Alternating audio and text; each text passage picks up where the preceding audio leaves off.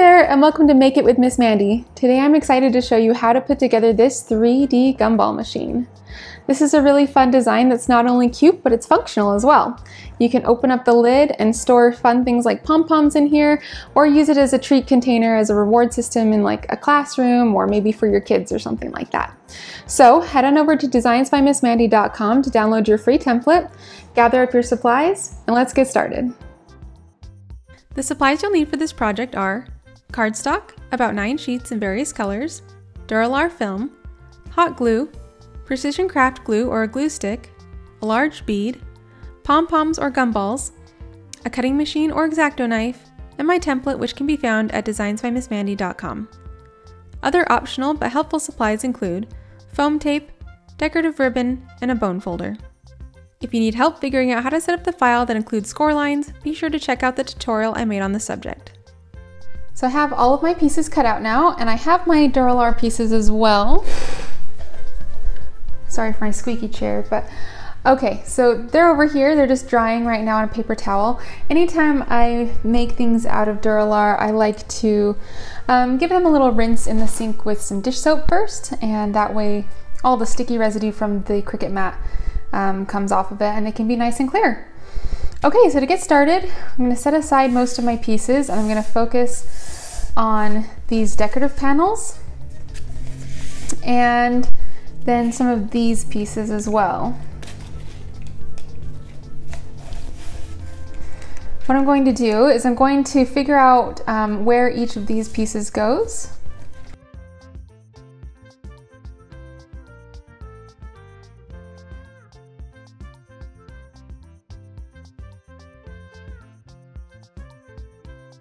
All right, so I think I've got this puzzle figured out, and that is what mostly the first part of this project is just figuring out where everything goes.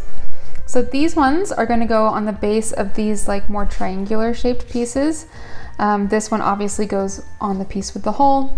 This one will go on the one that'll be on the back side, and these do overhang from the sides slightly, whereas these pieces don't overhang and fit nicely within this space and will stop where you see the score lines. And then these decorative panels, these ones are pretty obvious. These ones will just go right here and here.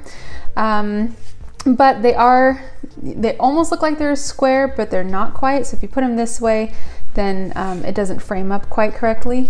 So make sure that you place it this way so that it'll be even on all sides with this piece at the bottom. Also, one more thing just to point out is that these pieces will go on the end that has the tab. This side does not have a tab, and so this is going to be the top and this will be the bottom, and that's where you're going to put this piece. So with that, I'm ready to start gluing these all together.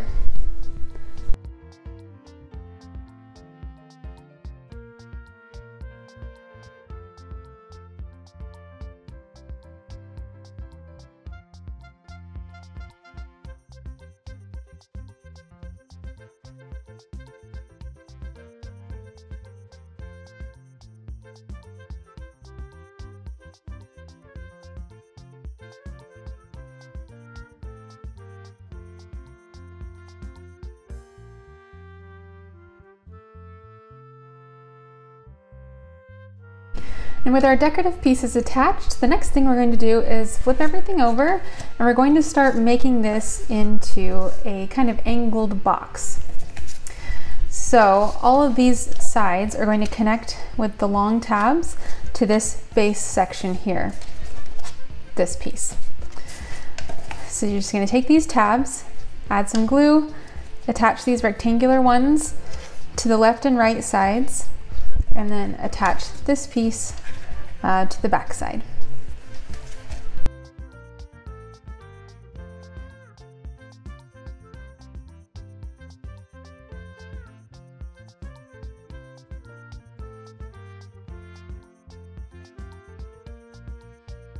With each of those attached, I'm going to set this piece aside for now.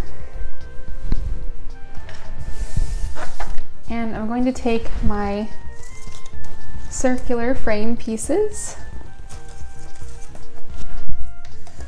And then next I'm going to flip them over and attach my circular Duralar pieces Hopefully, well, they're not quite dry. Hold on, let me wipe them off. Okay, here's one of the pieces.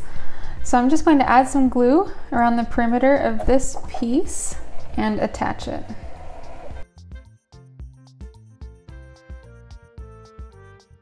Now I'll do the same thing with this one.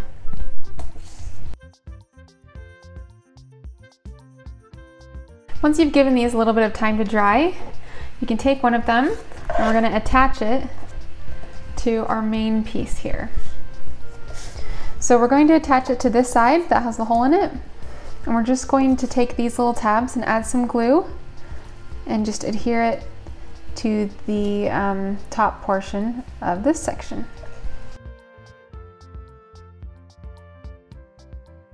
With that in place, I'm now going to take all of these tabs and fold them inward.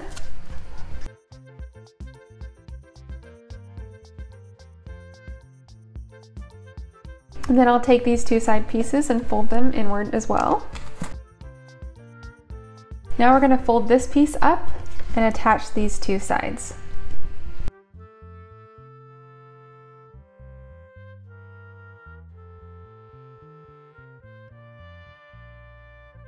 Alright, with those pieces attached, the next thing we're going to do, we're not going to finish assembling this bottom portion just yet. We're going to take these two rectangular frame pieces, and they don't have their film in them yet either.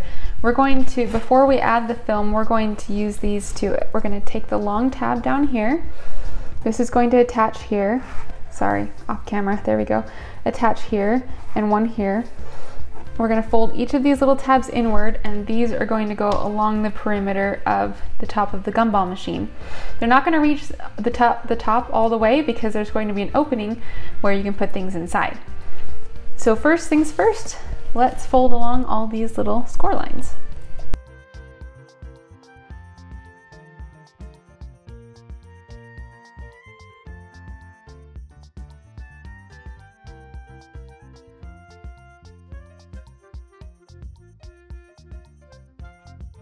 So like I said, now I'm just going to start attaching these tabs along the perimeter of the top of the gumball machine.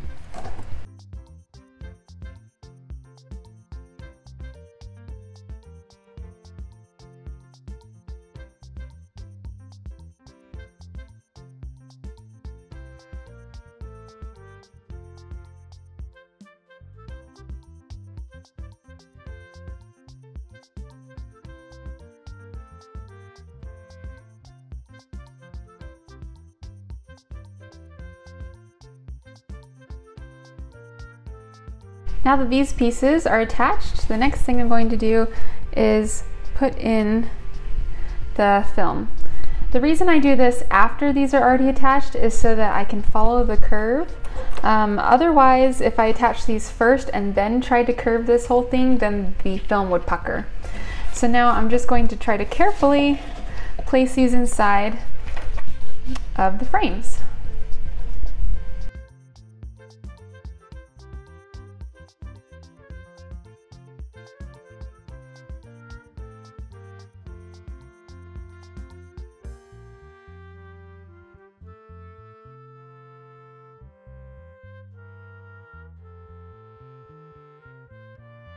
With both of these film pieces in place, the next thing we're going to do is work on our little base floor piece that's going to go right in here. This is going to be what balances the things that you put inside. And it looks like this. So it's just basically a little square with some tabs on the edge. So fold the tabs inward, and then you can just attach them inside right there.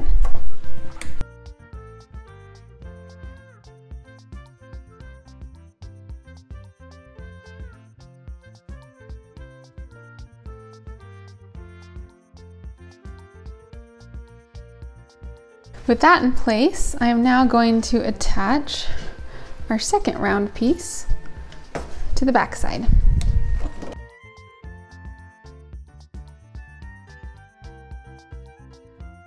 Now with this attached, I can fold this up, and I'm just going to glue along all of the tabs. So we've got these two right here, this one in the back, and then all of these little round tabs, I'll make sure that they go across around the perimeter of the gumball machine.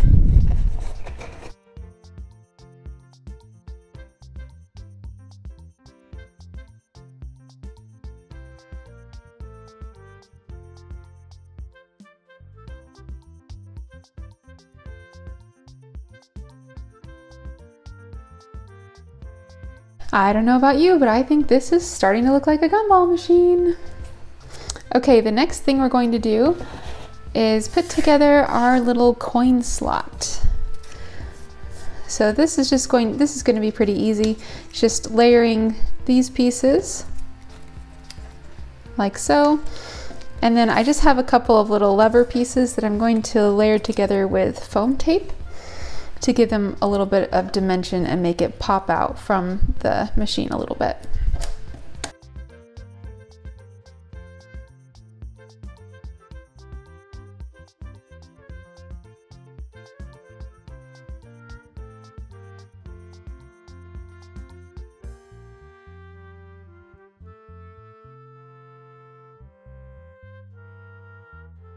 And now I'm just going to use a little bit more foam tape to attach the whole thing to the front.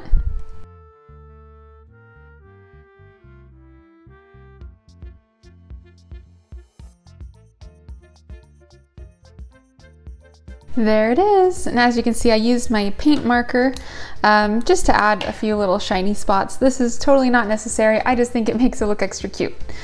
All right, this is pretty much done, and now we're going to work on the lid. So the lid comprises this large piece, these two kind of curved pieces, and then these are going to be our decorative pieces that we'll layer on top. So these pieces are going to go here and here. These pieces are going to go here and here. And then we won't attach this piece until this is all assembled, because it is going to be curved again. So before I attach these, I actually am going to give them a little bit of a texture with my Sizzix embossing machine. And this thing is so much fun. I just wish that I had the bigger one so that I could actually make things, do textures on things that are a little bit larger, but for small pieces, it works great.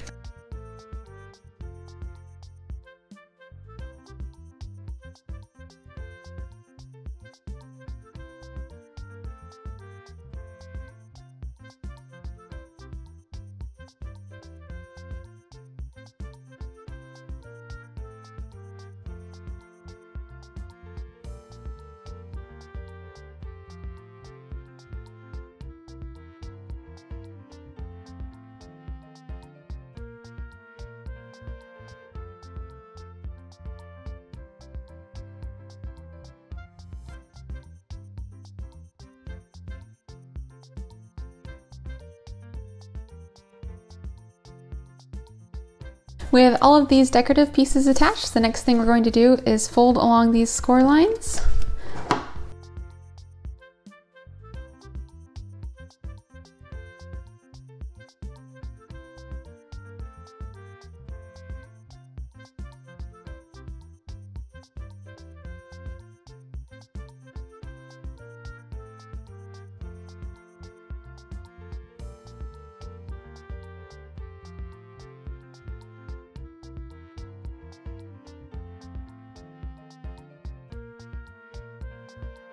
Kind of got in the groove there and didn't explain what I was doing, but basically once you have one side attached, you just flip it over and attach the other side as well. And then the next thing will be to attach this rectangular piece. I'm just going to try to curve it a little bit, add some glue, and then I'll just put it right here on top.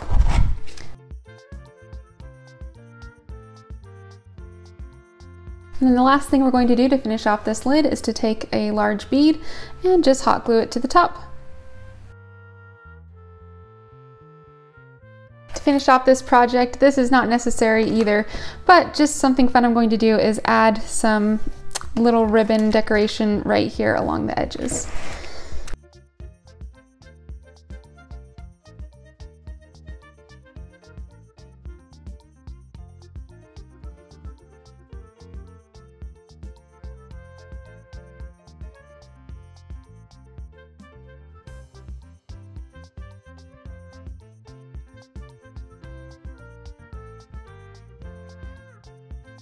Congratulations on completing this totally sweet gumball machine. Thanks for watching this video and for crafting along with me. I hope you had a fun time making this project. Don't forget, I always love to see your finished results, so be sure to share them with me over on Instagram tagging @designsbymissm. And special thanks to my wonderful supporters on Patreon. Thank you so much for your support. If you enjoyed this paper craft, please consider becoming a supporter. Not only will you help keep the designs coming, but you can also have a chance to help pick new designs in the future. As a patron, you can even get awesome exclusive content like postcards and enamel pins in the mail. Thanks again for watching, and happy crafting!